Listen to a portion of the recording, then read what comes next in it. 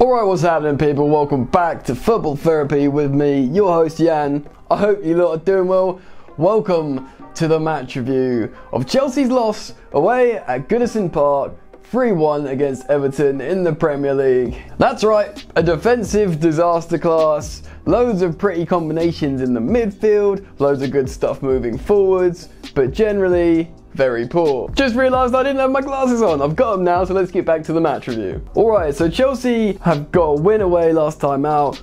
Obviously Everton were in dismal form. They sacked Marco Silva and they got in the Evertonian legend Duncan Ferguson. Now Lampard was weary to this because he knows how a team can rally and put in a good passionate performance when, you know, an underperforming manager goes and they get a club legend in. The sort of Ole Gunnar Solskjaer effect. Why couldn't I say it there? Anyway, you catch my drift. Turns out this game was exactly that. Very frustrating. I'm going to get into what happened in this game and give you my thoughts and opinions on this fixture and Chelsea moving forward. But I just want to say, it is ruddy typical that Chelsea get West Ham after, you know, when they rally and do a great performance for Manuel Pellegrini, and now they get Everton when Ferguson comes in and they rally at Goodison Park. That became a cauldron for this game. To be honest, Chelsea were frustrating because they didn't take their chances, but they did score a goal in the 3-1 loss, and if Chelsea were a better defensive team, they probably would have taken something from this game. Before I take you through it, remember to subscribe to Football Therapy if you are new while I itch my neck, and also check out Yan Plays, my FIFA 20 gaming channel where I do play other games. Link is in the top of the description. It's a lot of fun and it might take your mind off a Chelsea loss if you are indeed a Chelsea fan. Anyway, enough rambling, let's go through the game and open up that analysis screen.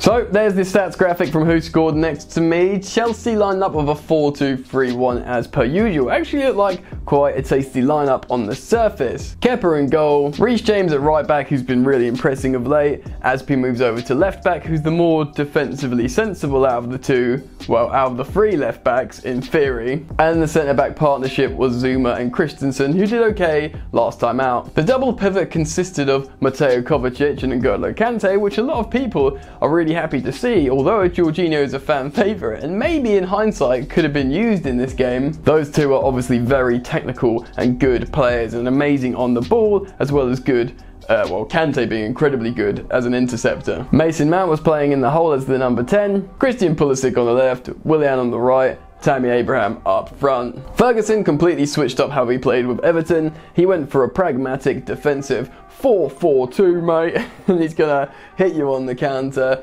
Really old school tactics. It was a passion project and dude, it worked. It didn't take long for the feel-good Ferguson effect to get into effect. Richarlison scores a headed goal in the 5th minute to celebrate his new contract at Everton, and Goodison Park erupts. Shake of the head from Frank Lampard early doors, but you can tell the feel-good factor's there at this point. And the opening stage is actually quite worrying. Theo Walcott's looking really good down the right flank. He's actually roasting Azpilicueta over and over. The strike partnership of Calvert-Lewin and Richarlison start very well as well. In the opening sort of 20 minutes, they're turning Chelsea's defensive backline really easily. Although Chelsea throughout this game had between 70 and 80 possession most of the time, it didn't feel like that. It was a lot of benign possession, and when they get turned over, it seems far more threatening than when Chelsea have the ball. Everton seem to be, you can tell it's like the passion of the Ferguson project because they're winning every 50-50, they're first at every ball, and Chelsea look rattled. In the 19th minute, Keane makes a loose pass in his area that lands basically to the Chelsea's possession. It goes between Mason Mount and Willian. They overplay, and this is a theme that will be recurring throughout the entirety of this game. They overplay and they scuff a chance that really should be an equaliser in the 20th minute. By 22 minutes, I remember writing in my notes, Azpilicueta, poor defensively, poor offensively. You can kind of understand more and more, although Chelsea have Emerson, Alonso and Aspi at left back, why Chelsea are being heavily linked with a left back. I don't want to hate on Azpilicueta. If we ever play a back three system, I want him a right centre back behind Reece James, but Our left back now is getting silly. In the 27th minute, this is another recurring theme. Lovely time to run by Tammy when he was still sort of fresh in the game. From across from Willian comes across, he just scuffs it and doesn't put it in the net in the 27th minute. Again, this should have absolutely been the equaliser. Superb ball, superb run, just no contact for goal. And in the 33rd minute, Chelsea beat the press again. Mason Mount plays through, puts in another superb cross to Tammy Abraham, who again, so close. This time he doesn't even meet it at all, but he's inches away of scoring a goal. This is Chelsea in a nutshell this season and not being clinical. So the rest of the first half is kind of the same. Chelsea putting on loads of pressure, creating loads of chances but not being clinical, and looking defensively frail at the back when Everton break on them. It should 100% be 1-1, maybe even 2-1 going into the half-time break. How about this for a stat? Chelsea end the half with 76% possession, yet only one shot on target. So they had all that sort of combinations in the final third, but there was so much overplaying, they needed to just try and hit the back of the onion bag, as they say in London. No changes at the break for either team, and in the 49th minute, Richarlison strike partly this time, Calvert-Lewin scores a goal. All game Chelsea have been poor defensively, but this was the beginning of the real defensive disaster class that really starred both centre-backs and Kepa.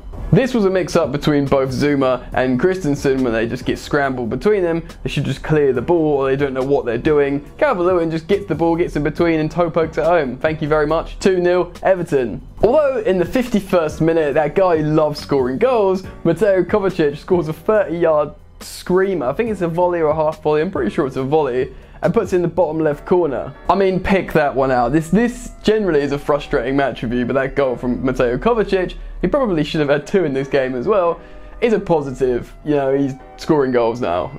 Amazing goals, like Valencia. The next 10 minutes becomes a bit of a sort of basketball game, like we attack, you attack. Everton come into the game a little bit more in terms of seeing the ball, but they're trying to expose Kante now, using Walcott to basically break beyond him, because Azpilicueta's staying up their pitch to try and, you know, get back into the game, like more so. The 64th minute sees a lovely combination from Chelsea that again really should be a goal. It's a massive chance. It lands to Mason Mount and he tries to curl it in the top corner, but it goes wide.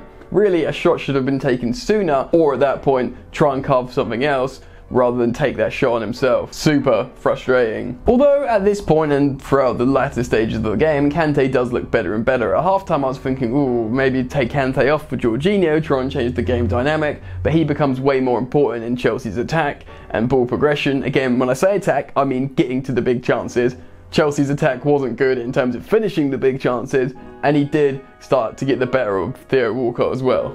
So Kante definitely grew into the game. Hudson-Odoi then comes on for Willian for fresh legs, pace, but I feel sorry for Hudson-Odoi when he comes on in these moments, because he's coming on for dynamism and pace, but really he needs to start a game and get the chemistry of the team and really try to express himself and show his ability. These like last minute or like last 15 minute throw you on the pitch, I don't necessarily think it's good for him. Everton start getting deeper and deeper as Chelsea build up the pressure, and in the 80th minute it really should be the goal that makes it 2-2. Chelsea are combining in the area this time. Both Mason Mount and Azpilicueta see a succession of shots on target denied and goes out for a corner, but again Chelsea should have scored. It should be 2-2. 82nd minute, Reece James comes off for Batshuayi. Frank Lampard's very much playing his hand here. So the 84th minute and another Calvert-Lewin goal. And so far, the main sort of stars in this defensive disaster class have been the centre-backs, but Kepa joins in and just basically passes the ball out like a fool to the opposition. It comes to like Calvert-Lewin, I think. Davies wriggles in the box, he tries to get a shot away, it sort of falls to Calvert-Lewin, he pokes it between, might even be between Kepa's legs at this point. 3-1 to Everton. Chelsea do pile on more pressure at times and they go into 6 minutes of stoppage time, but you know, it was one of those games that you'll watch the Valencia game, not the Valencia game, the Ajax game that Chelsea played in, and you felt 6 minutes was an eternity and Chelsea could do anything. This game you thought, nah, they've tapped out, they can't do it, they'll try a little bit, they'll try and combine. Frank Lampard looked like he felt the exact same. So let's talk a little bit more about the game and close down this analysis screen. Alright then. Poor defensively, like really bad.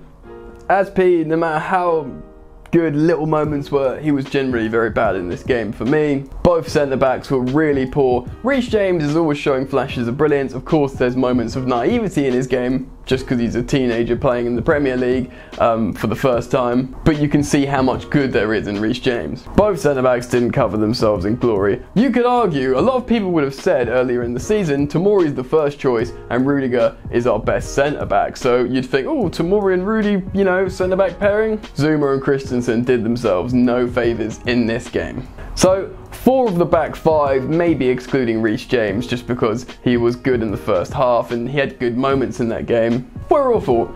Chelsea's midfield was pretty good. Mateo Kovacic was excellent in this game, not just scoring the goal. I actually tweeted out his stats from the first half. They were pretty magnificent, actually. And of course, Kante grew into the game, got better defensively, and became more integral for midfield to final third ball progression. Really, all of the front 3 were quite disappointing. Sure, they can combine well. I mean, Mason got into some good bits. Tammy, obviously, he's inches away from scoring 2 goals in that game, which would have seen Chelsea over the line for a win. Whatever their margins, though, do you know what I mean? As frustrating as this result is, you can kind of forgive Chelsea. Well, you don't want to forgive Chelsea because they didn't properly put in a performance, but you can see what's happening at Chelsea and what, you know, how that was an off day, what Frank Lampard is trying to achieve, the talent that's clearly on the pitch and what they're missing. And then you look at the opposition at Everton and you think, right, they've just sacked Marco Silva, they're in the relegation zone, they're a team that feel like they should be challenging for top 6, and they've got a, you know, club legend back.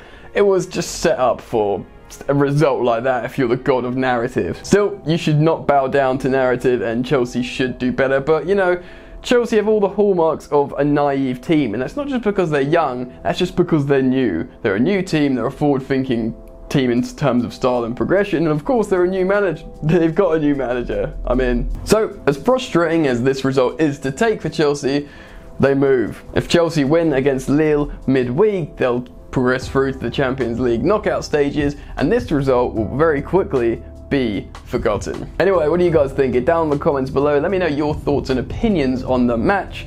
Remember, go subscribe to Yan Plays. Watch me play FIFA 20 Chelsea career mode to cheer yourself up, because that's pretty funny. Links in the top of the description. Follow me on social media at Football Yannick on both Instagram and Twitter. I'm out, you lot. Enjoy the football, and I'll see you later. You ain't so tough with that bad boy tuck. I'ma get it how I'm living, I'ma walk the walk. Outline my lines, I rap through thought. Body bag the verse, outlined in chalk. In my life seen trouble, hustle on the double. Silence on the trigger like my pick got a muzzle. Yo, chick like to guzzle, bad boy stay in trouble. I only love this paper, sorry I don't. I laugh me, baby.